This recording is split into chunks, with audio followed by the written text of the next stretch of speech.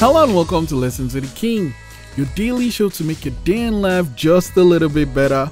Today's lesson 181, spoil yourself. That's it. You know what? We work hard, we put in the work, and sometimes we feel bad when we have to do something nice for ourselves. Like I never understood that. Like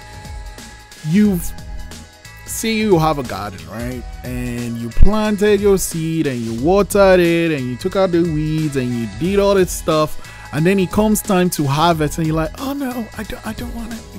Wait, what? What were you doing, putting in all that work for? Why? There's no reason to put in all that work if you're not going to reap the benefits of your work, right? So spoil yourself, but make sure you have worked for it, right? Don't just spoil yourself because it's fun. I mean, that's not a bad reason to spoil yourself, but spoil yourself like as a way. One thing I do, I set a goal. I'm like, if I hit that, I'm gonna do this for myself. It's like incentive, right? Because I know when I get there, I'm gonna do that thing.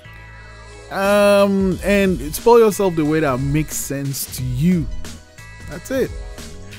From 181, how comfortable are you with spoiling yourself and why? Lesson 181, spoil yourself. I'll see you tomorrow.